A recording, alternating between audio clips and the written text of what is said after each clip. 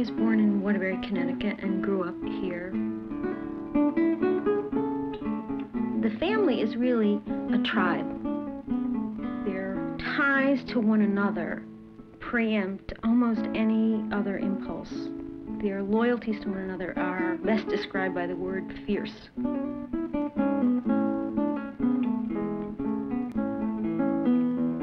There is no more important idea than the family as the center and the middle of it all. Grandma's great heartbreak of all time was that she had to leave her family in Italy, that it was the most painful thing other than the death of her son in her life. And she talks about her mother and father and sisters, how they wept and wept and wept as if she were dead.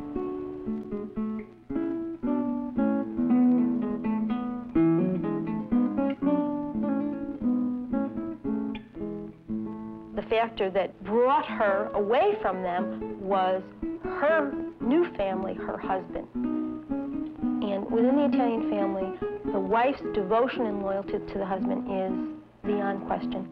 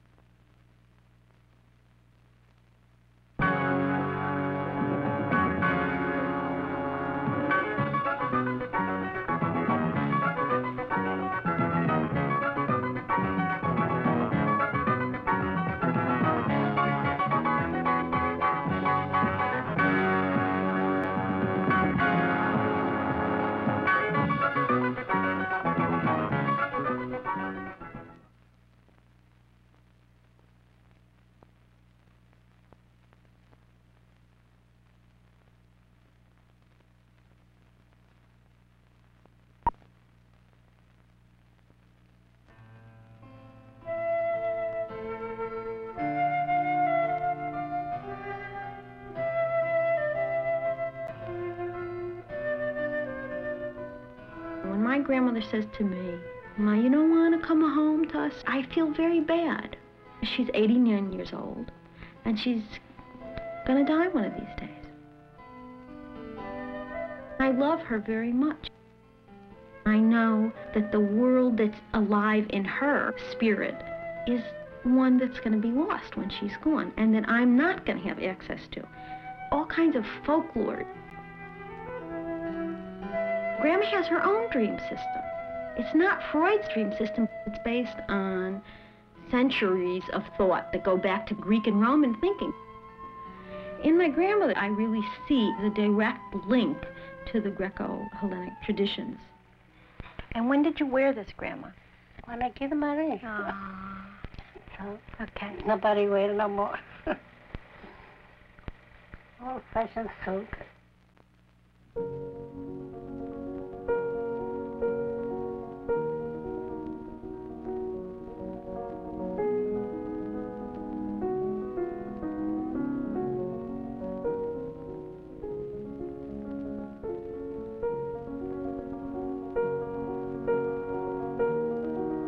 Io mi chiamo Lucia Santos. Io sono nata a Tollo, all'Italia. My name was Lucia Santos.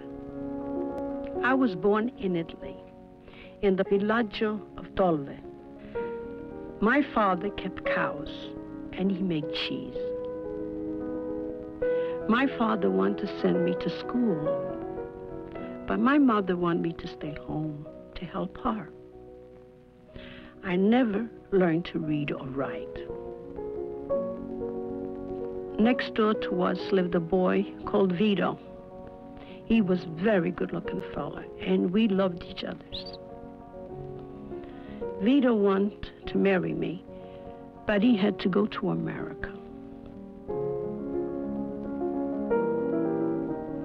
A lot of young men want to marry me, but when they asked me, I would always find fault with them. Vito came back from America. We were married. I had my first daughter. My husband returned to America After 2 years, I followed him, so I had to come alone. On the boat to America, I had Angela. She was small, and she used to run away from me. I was so frightened. The sea was very rough. I got very sick. For 3 or 4 days, I couldn't move from the cabin. It was really bad, especially for me because I had never traveled before. You arrive here and you don't know anyone and you feel so bad. I felt like it was the end of the world for me. I felt so alone.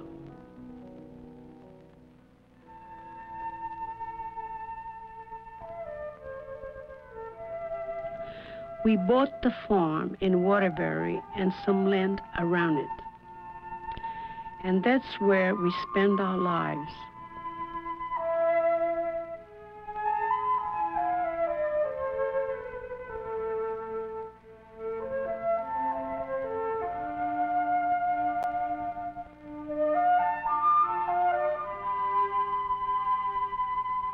I had 3 more daughters.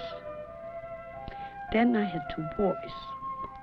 One was called Pasquale and one Rocco. I lost Patsy.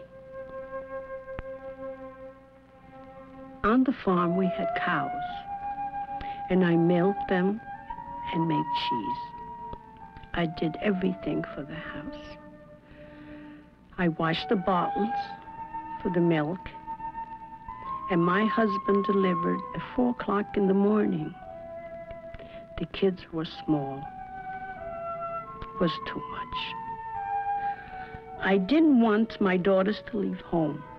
I wouldn't let Rose go to school in Hartford because I want them close to us always. This is the way I was raised, and that's how my children were raised.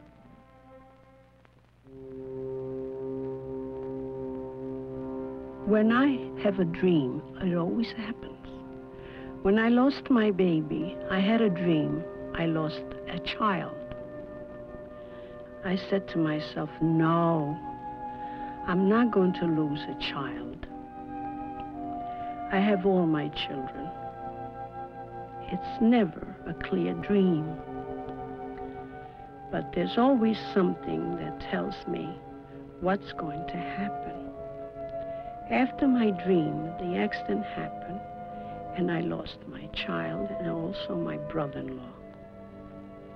When I lost my husband, I dreamt he was on the edge of the water. His clothes were on the bank. And then he wasn't there. I was crying in my sleep, Vito, Vito. My husband woke me up. He said, what's wrong with you? I wouldn't tell him the dream.